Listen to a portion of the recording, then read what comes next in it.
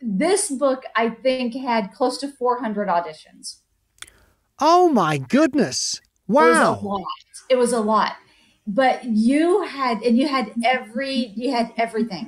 It didn't matter that I said, I'm looking for someone that has a soothing voice. I want, people were auditioning that were very, very just over the top with enthusiasm. I mean, I know that I'm talking that way right now. That's just who I am. But that's not the voice I wanted.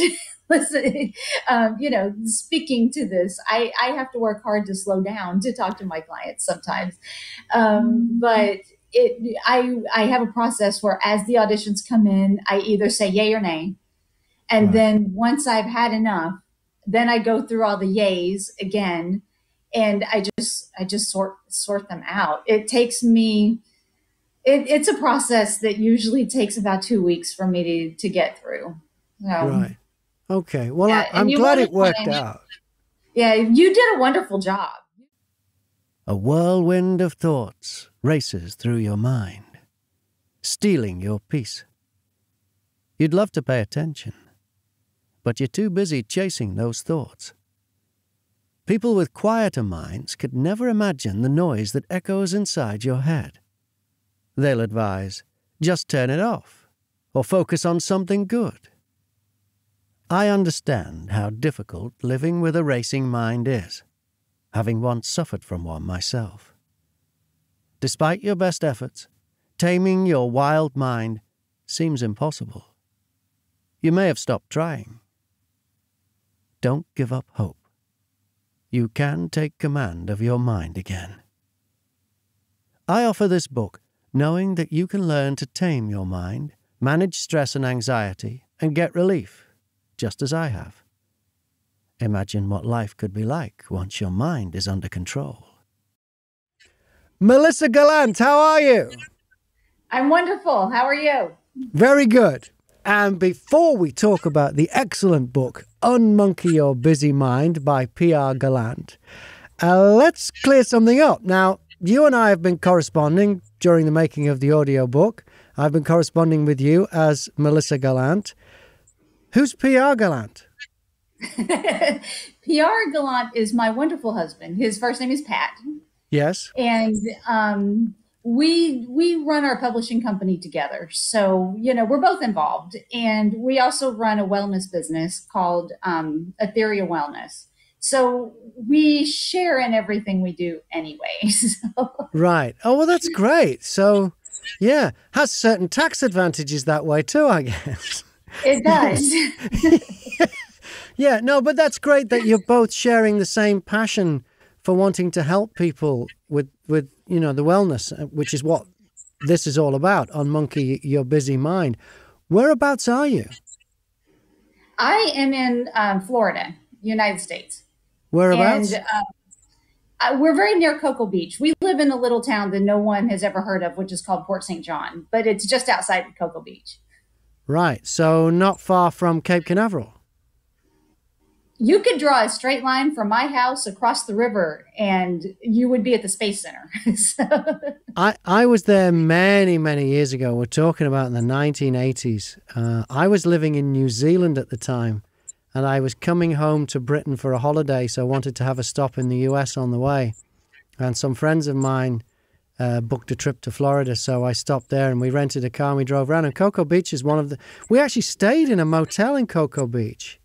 Yeah, there wasn't any launches on it. It was not long after the Challenger accident, so they'd stopped all the flights, which was a shame. Yeah. It's a lovely part of the world, though. Lovely. Apart from, I remember there was a thunderstorm about 3 o'clock every day when we were there. Yes, there still is. It's actually thundering right now. I'm expecting it to start raining. Right. Well, let's hope the power stays on while we can talk about the book. Did you grow up there? No, I didn't. I grew up in Arkansas. What made you move to Florida? Was it anything to do with getting married to a bloke? It had to do with my ex-husband. Oh, really? Oh, he was from that part of the world and that took you down there? Well, what happened was we were living in Arkansas. His parents were here, and we came here so that he could work for his parents' company. Right. And then I wisened up and got rid of him. Okay. Right. Okay. So then, did you meet your current husband, Pat? Was Yes. it Pat? Did you meet Yes. him through the work then, through the wellness thing? No, actually, he and I were both working for a small publishing company, which was, there was a magazine publication called Car Collector, and that was where we met. So we were both working there. Right, and romance blossomed across the pages of the car magazine. Yeah. Oh, that's really nice. Well, let's get to it then. Let's talk about Unmonkey Your Busy Mind by P.R. Gallant. Just tell us where the idea came from and what it's all about. Tell me about the book. Well, the book is actually written for people who deal with a lot of stress and anxiety. And that's one of the biggest focuses of our wellness company, is helping people to manage stress, anxiety, overwhelm, that kind of thing. We mostly do this through a combination of CBT, MBSR, mindfulness, and meditation. Tell us, you used a few initials there. Do you want to clarify for anyone who's new to this kind of thing what they are? Yeah, CBT. I know, I read the book, but I think just to get people. CBT stands for cognitive-based therapy. And so it's working with your mind to learn to recognize when your mind is doing things that you don't want it to do, such as having an anxiety attack. So it helps you to recognize and stop the anxiety attack when it's happening. And that's what the first part of the book is. The first part of the book is, if you're picking this book up or you're listening to it, if you are somebody who's experiencing a lot of stress, a lot of anxiety, then the book starts out giving you tools that you can use to kind of get that under control. Then it starts talking more about CBT. And that is examining your mind, finding what's triggering a panic attack or what's happening in your mind when you're experiencing a lot of stress, and how you can actually use your mind to just manage all of the symptoms that come with that stuff. So it's having you look at your thoughts and realizing that your brain actually lies to you a lot. Another thing, and this is where the title Unmonkey Your Busy Mind comes from. A lot of these things, stress and anxiety, they cause a lot of overthinking. And so in the meditation world, they call that monkey mind. Right, so that's where we came up with the name. And the extreme example of it is the panic attack, isn't it? But you don't have to get to that extreme level for this to be affecting your life. Correct. You don't even have to be somebody who's necessarily feeling a lot of anxiety, but just working under a lot of stress and helping to slow your thoughts down and see what's happening in your mind, to find ways to manage it better. So a lot of people that we work with do have anxiety issues, but they also are just really stressed out. It's also effective with work burnout, which I'm a nurse in my regular job. I'm a nurse. Yeah. And so, there's a lot of that going in nursing and medicine in general right now, but that's not the only place, it's not the only place where people are feeling burnt out from their jobs. So all of the techniques can be used for pretty much all of those things. Even someone who doesn't necessarily think they're under a lot of stress, or they don't feel like they're under a lot of anxiety, it can help you with those bad days at work when you're just having a really overwhelming day. It can help you to just slow down so that you can take back over control of your mind instead of letting it run haywire, and use the techniques. Once you get that control back over your brain and your brain's not just going 100 miles an hour, then it's easier to focus and be effective at whatever you're trying to do. Yeah, I would agree. And at the end of the book, you go right into mindfulness meditation, and there's even a guided meditation in there, which I really enjoyed doing because many years ago, well, not that many actually, I got a radio job on a breakfast show on a BBC radio station, and up until then I'd been like a music disc jockey. So, you know, you get a 3.5, 4 minute song in between when you speak. But on the BBC, there was no music on this morning show, and there was no commercials either because it's a public broadcaster. So I was on for about 3 hours every morning, full on, with live interviews with politicians, sometimes local, sometimes Westminster cabinet politicians and that, whatever. And I hate to use the word stressful, but you really had to be on it for the whole time. And I was finding it, you know, the monkey mind thing, just, you know. So I started doing meditation before I went on the air every morning, and it was like having your mind defragged, so that all that, you know, that extra stuff, it was still there, but it moved to the back, out of the focus, and you could just focus on what you had to do that morning 5 days a week. And I can testify that it really does work. And obviously I was only scratching the surface of this subject, and I found one technique that worked for me, but it was the mindfulness meditation. So it was great to have that as a kind of icing on the cake at the end of the book after all of these other things were explained. And I also found that the book opened me up to a lot more ideas about how to cope and whatever. Would you say that this book is like a gateway for people who are just discovering that they need to work something out to de-stress and work more efficiently and effectively? Right. Well, as you know, the book is rather short. Yes. The audio version is only about an hour and a half. Which is a very efficient way to get the information across. You know, for an hour, the amount that's packed in there, you know, you don't let up. You know, there's no filler. It's all killer, to use a radio expression. Yeah, no, there's no filler. Yeah. There's no filler in it at all. But we designed it that way on purpose, because if you are a person who is dealing with a lot of anxiety, the last thing you want to do is try to sit down and read a 400-page book. And the last thing you also want to do is get buried under a lot of science that's talking about it. So this particular book was written, and one of the reasons that I was really excited about getting it on Audible is because for that person who's very anxious, they can just listen to it. They don't have to try to concentrate on reading a book, and they can just go through it. It quickly gives them some things to get them started fast. And then once they've kind of gotten their minds slowed down to where they can work on something else, then we have the mindfulness, and then goes into the meditation. So it was put together that way intentionally, because we're writing, you know, I think the majority of our audience is going to be somebody who's very anxious or feeling a lot of stress. And so those kind of people typically are not the person who wants to wade through a whole lot of fluff and stuff. They want to get to the point, you know? Yeah. So.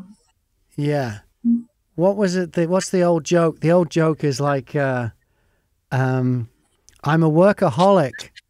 I'd get some help, but the last thing I need right now is another meeting to go to. Right. So it's the same thing, isn't it? If somebody, I'm making a joke, but if somebody has high anxiety and whatever, then the last thing they need is another project to go through, which is a huge book. Yeah, I get that. Yeah, exactly. And you could listen to it in your car on the way to work. I mean, of course, you're not going to want to try to meditate while you're. No, that's not a great idea. No, good, unless you're riding a bus. But you could listen to the techniques and kind of be ready to have some tools so that when you start to feel that overwhelm build, you can just take a break and do one of the quick techniques to help you kind of just settle your mind back down and get back into focus before it gets completely blown into a big catastrophe. Yeah. So that's the point of all of the quick stop methods that are in the beginning of the book. Now, obviously, we want people to buy the book, download the book, or download the audiobook. Can you just give us a hint there to a couple of the techniques that are in the book? Sure. But I don't want to give too much away, because we don't want people to say, "Oh no, I'll watch the YouTube video. I don't need the book anymore." We don't want that, but we just want to. Right. I just want for anyone who's approaching this, and we've already piqued their interest. Just when you say techniques, what kind of thing? I've actually bookmarked a couple. I anticipated you might want to ask me some questions about it, and I have to put on my glasses because, well, I'm blind, but I pretend like I'm not. One of the really effective methods that's in the book is called RAIN. most of these are acronyms, so they're pretty easy to remember if you're good at acronyms. I'm really bad with them, so but a lot of people are not me, and they like acronyms.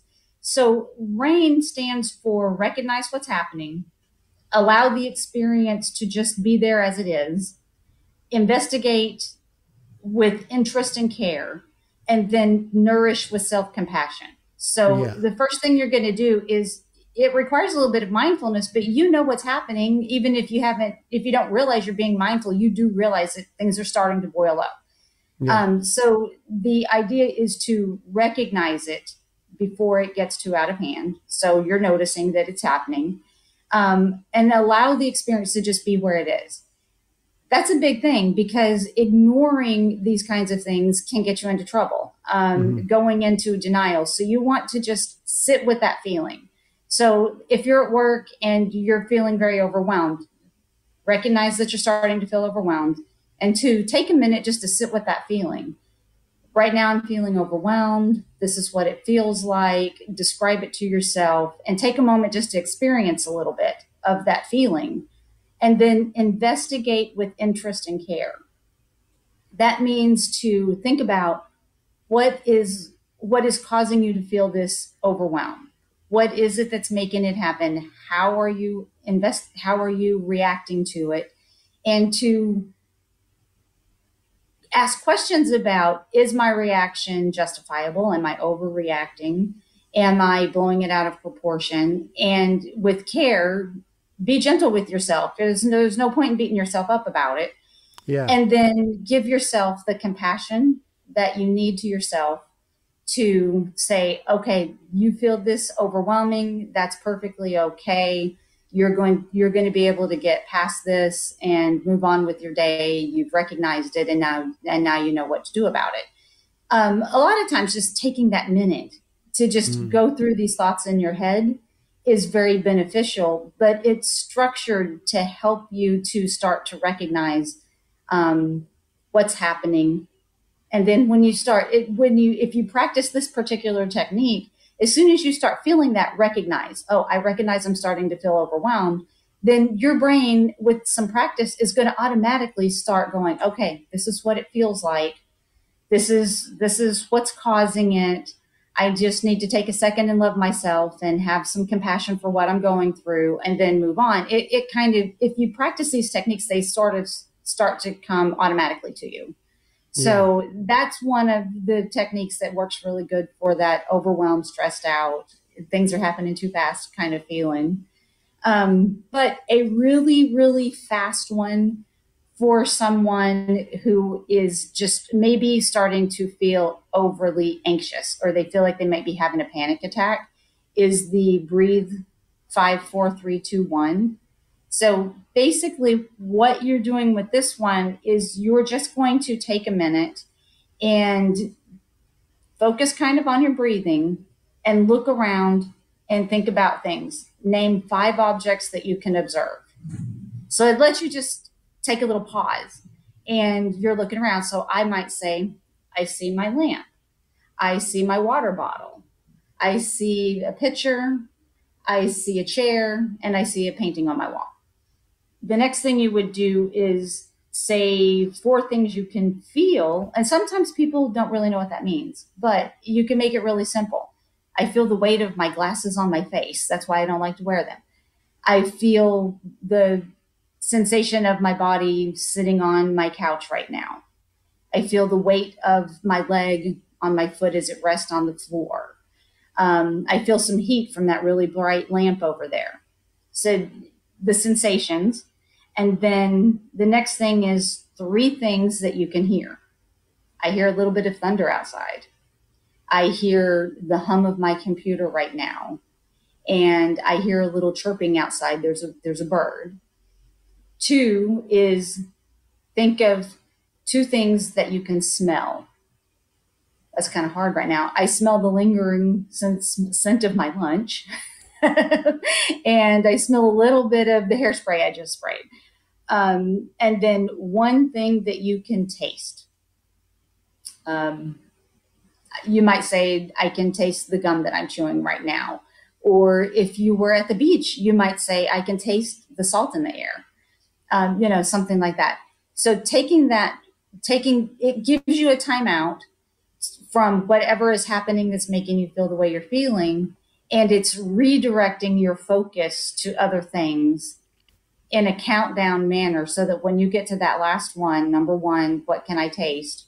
You have de-escalated the situation without really, you're kind of subconsciously de-escalating the situation. And then when you're done, you can take a deep breath and go, okay, now I can go deal with this. Yeah, it's just being given that gap, isn't it? Because the alternative is you end up with this feedback loop of something's making you anxious, and then you're like, oh my God, I'm getting anxious. Am I going to have a panic attack? And then that's making you anxious, and it escalates. And this de-escalates it, goes the other way. Yeah. Right. And really simple. There's actually a phrase in the book that says that gap is where the gold is, because that gap is what you need. So, yeah. And that's life, isn't it? I mean, who was it said that, things happen and then you've got like a space of time before you decide how to react to it. But that gap, that's where you decide, that's the most important bit. And that's probably the shortest bit. It probably takes longer for the thing to happen and longer for you to react than the gap between you deciding how you're going to react. Yet that is the most important thing is, you can't stop stuff happening. It's going to happen. It's out of your control, but you can absolutely control how you deal with it or react to it. Right. And so, so that gives you that, it extends that gap, which is often what we need, because the brain shuts down, doesn't it? It literally shuts down into the fight or flight. The adrenaline starts pumping and the blood goes to the muscles of the arms and legs as if we're being attacked when we were Neanderthals by a saber-toothed tiger or whatever. It's giving the blood to the muscles so we can run away. And it's draining the blood from the higher reasoning, which is what we need in that moment. And we're absolutely unequipped. But that one technique, and lots of others in the book, they actually let you settle down just enough for that higher reasoning to be switched back on. Your brain literally switches off. And is that what the monkey brain part of it means? Yes. Right. So the monkey brain is when your brain is just going all over the place. Yeah. So it's used to describe a couple of things. One is just, people who have anxiety, and I've experienced this myself. This is actually how I started to get into meditation. I was actually introduced to it by my husband, Patrick. But when we met, it would take me hours and hours to just fall asleep at night, because my brain just would not shut up. It was talking to me about everything that happened for the last month and everything that might happen for the future month. And I honestly didn't really know that everybody didn't do that. I thought that that's just what your brain did, because I lived with it for so long. But that was when I started meditating. Meditating was really my answer. I relied on meditation to fall asleep for a really long time. Right. And it was wonderful. And now I don't need it to fall asleep. I still meditate daily. And one of my favorite times is when I go to lay down to go to sleep. But I also meditate at other times and for different reasons besides just being able to get some sleep. But that just your brain constantly talking to you is the monkey mind. Yeah. That's self-talk, which isn't always positive, is it? Right. Yeah. Well, that's what part of this book is also about, because your brain will lie to you. Your brain will tell you all kinds of things that are not true. And there are actually CBT techniques in here where you are examining your thoughts and determining, is there any validity to it? And my favorite thing is put your thoughts on trial.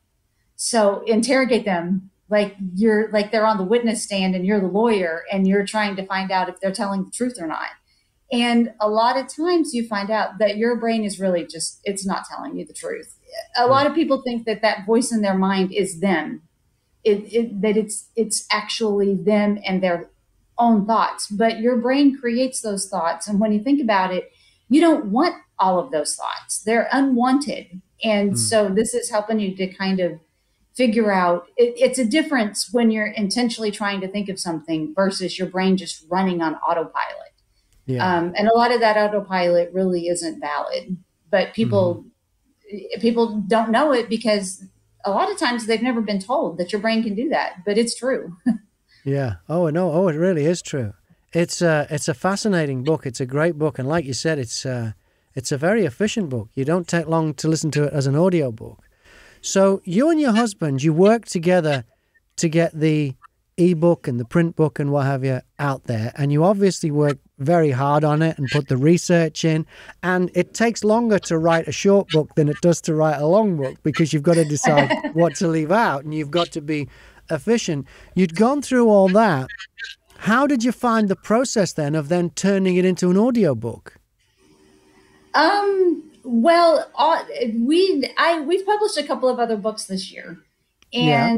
and I think audiobook is a great resource, and I think it's something that people are going to right now. Um, It's the fastest it's growing as sector in popular. publishing, actually, audiobooks Right, right now. right. Yeah. Because people want to be able to multitask. They want to be Yeah. able to listen to their favorite books while they do their house chores or while they drive to work. Time is very precious these days. But this particular book, I think, is very important to have on audiobook because of the fact that it's easier if you came to find this book because you're extremely anxious, just focusing to read through it could be very difficult. Yeah. So much easier. And we've talked to people who deal with that, and they agree that the audiobook is the way to go if Hmm. you are that person who's just really, really in a state of overwhelm and anxiety right now. If you're a person who you know that you have a lot of stress and you want to learn how to manage it, maybe you would not have as much issue. But that person who's just living in a state of anxiety all of the time is very difficult to sit down and read. Hmm. So their brain just won't do it. So Hmm. So you've done all this work. You've got this body of work. You've got it into a book. Now you have to hand it completely over to a total stranger on the other side of an ocean. Was that a yes. difficult decision to make? Because I would have thought with a book um, like this, you may have even thought like, you know what, there's somebody we know that does this. I'm going to get them to look after it rather than to pitch it out there because it was an open audition I auditioned for. You could have ended up with yeah, anybody in the world, and I right. was very privileged and humbled even to be chosen. It was nice. How did that go down? Were you confident when you sent that? Or were you like, I don't know about this guy? Anything could happen. What if people can't understand him? Yeah. Well, I will tell you that there is a lot of that. There really is. It's funny being on my end of it versus your end because um, this book, I think, had close to 400 auditions. Oh my goodness. It was a Wow. lot. It was a lot. But you had everything. It didn't matter that I said, I'm looking for someone that has a soothing voice. People were auditioning that were very, very just over the top with enthusiasm. I mean, I know that I'm talking that way right now. That's just who I am. But that's not the voice I wanted. Listen, speaking to this, I have to work hard to slow down to talk to my clients sometimes. But I have a process where as the auditions come in, I either say yay or nay. And Right. then once I've had enough, then I go through all the yays again, and I just sort them out. It's a process that usually takes about 2 weeks for me to get through. So Right. Okay. Well, yeah, and I'm you glad want to it worked find, out. yeah, you did a wonderful job. You did a wonderful job. And the meditation section was something that was really important to us. And Right. even though I talk 100 miles an hour and I'm very enthusiastic, one of my biggest roles with Etheria Wellness is actually doing meditations. I love to do meditations, and Right. that gives me the benefit of meditating as well. But that's what I really enjoy in that part of my life is giving meditation. So it was important to me to have somebody who could do that part of the book very well, because once you've finished reading the book and you're using the tools in it and you're right on that path and you're getting everything under control, you may just want to go back and listen to just those meditations. Yes. pretty often. Yes. And so I wanted that to be something that people could always have there as a resource. As long as it's sitting in your Audible library, you can just click on that chapter and do one of the 2 meditations that are in there. So that was something that was really important to me. And people who didn't do well with the meditations, they didn't make the cut. Well, it was a pleasure to do. It was a real fun to do. Now, you mentioned your company. Did you say it was Etheria? Have I got this right? What? How do you say it? You said it correctly.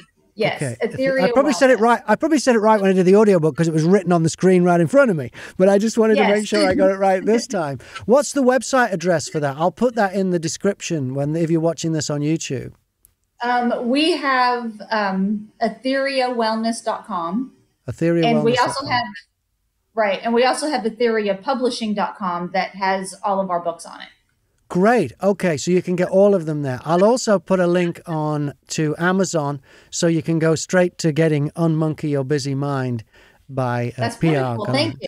Yeah, no problem at all. That'll all be in there. So they'll be in there now. If you're watching this on YouTube, I mean, if this is embedded somewhere, you may have to find the YouTube version, but I'm sure you can click around something and it'll do that. But right now, if you're watching on YouTube under there's all the links you need for those websites and the one direct to Amazon to download the book.